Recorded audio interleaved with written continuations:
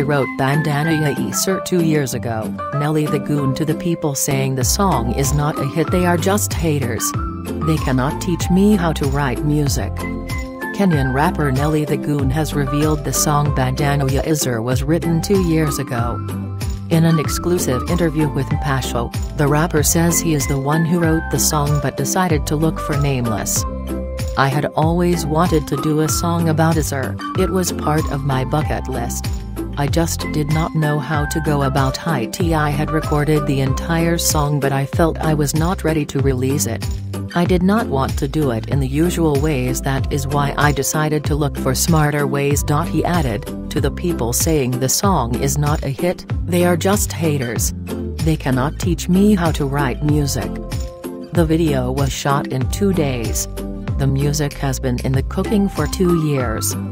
The song is to pay tribute to the late Esir, who would have turned 40 years in 2022. Esir's life was cut short in 2003 after he was involved in a road accident along the Naivasha highway. At the time his career was just rising. Many feel that would he have lived he would have changed the Kenyan music scene.